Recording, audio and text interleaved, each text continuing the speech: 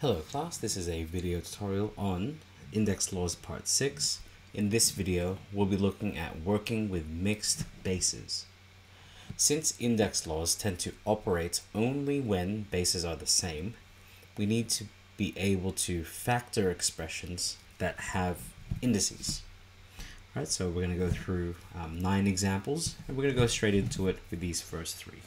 At any time you can pause. I'll show you the next 3. And the last 3. We'll be going through all 9 of these in 2 or 3 different videos. So let's see how fast we can go through these. All right, let's get straight to it. All right, so for this, normally, if this was something as simple as 2 to the power of x times 2 to the power of x, we know that since we have the same base, these indices would add, which would give us 2 to the power of x plus x, which is 2x. However, we can see straight away that this is not the same base. So because of this, we would have to think more creatively and factor the 8 so that it has the same base as the 2. So this would look like the following. 8 I know is 2 to the power of 3 to the power of x times 2 to the power of x. By more index laws, a power outside of a power, this will give us 2 to the power of 3x times 2 to the power of x. And this would give us, well, now since they are the same base, this will give us 2 to the power of 4x. And so this is how we would simplify this expression to this. Granted, if you get more confident with these, you can skip to this step, which would take you to this step. Or if you could really get familiar with these, you could skip straight away to the final step here. But I definitely don't recommend that when we're first starting off. Let's move on to these next 2 examples. Here we go. For these, I'm going to break both of them, or factor both of them, so that they have the same base. And the base that I can see that they both share is 3 to the power of 3n divided by 3 to the power of 2n. And in case that was a little difficult, I'm going to do the middle step like I did in the first example. 3 to the power of 3 to the power of n, and 9 is 3 to the power of 2 to the power of n, which will take us to this step, which now, because we are dividing by the same base, these would subtract, so 3n minus 2n would give us 3 to the power of n. And there we have it. All right, moving right along. Now, here's the first instance where we have this minus 2 and plus 2.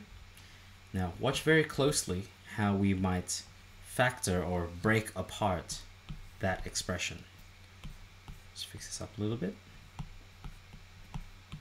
Now, the numerator is going to be 3 to the power of n.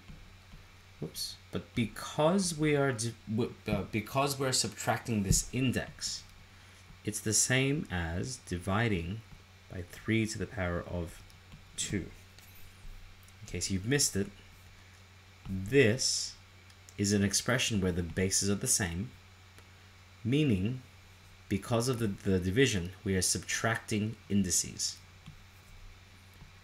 Okay, so likewise, this denominator, I'm going to break apart into 9 to the power of n times 9 to the power of 1. Because remember, we are adding an index, which means we are multiplying the same base. Now I'm going to do some more algebraic techniques here. This 9 to the power of n, I hope we can see, is going to be 3 to the power of 2n times 9. And now this divide 3 to the power of 2. Because everything we see here is all multiplication and division, we could actually write it out to the side like so. And because it is being divided, I'm really showing all the little steps here, it's actually 3 to the power of 2 over 1, which, because we are dividing by a fraction, it is the same thing as multiplying by its reciprocal. So it's going to be 1 over 3 squared. Now doing all of this, 3 squared is 9, times 9 will give us 81. And now we're left with 3 to the power of n, 81 times 3 to the power of 2n. We're not quite done because we are dividing by the same base. Let's actually work up here to get more space. Because we're dividing by the same base,